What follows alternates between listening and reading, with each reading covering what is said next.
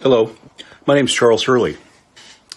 I'm a retired fire chief, I'm a veteran, and more importantly, I'm a Republican. Right now, I'm a disaffected Republican. I came of age in the Republican Party in 1978, the first year I was eligible to vote, and I have voted for a Republican candidate every year since then, including 2016, where I certainly felt that Donald Trump was a better choice than Hillary Clinton.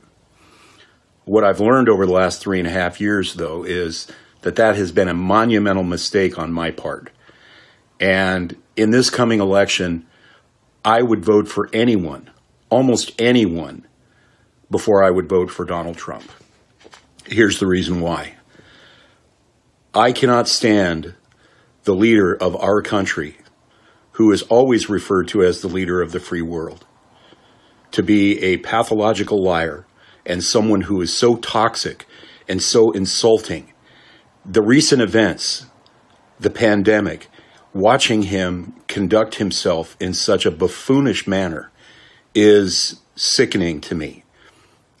I have become so disillusioned with the Republican Party and what it stands for and where it's become, or what it's become under Donald Trump.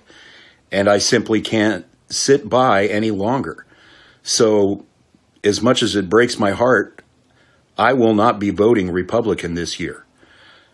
Oregon recently held its primary election, and I wrote in Mickey Mouse because, quite frankly, I think he'd do a better job than Donald Trump. So as much as I don't want to vote for Joe Biden and a Democrat and what the Democratic Party stands for, it's certainly a better option than voting for Donald Trump, who, in my view, is wrecking this country. He is destroying our moral fiber. He is destroying our standing in the international community, and his actions are nothing but self-serving and self-aggrandizing. Thank you.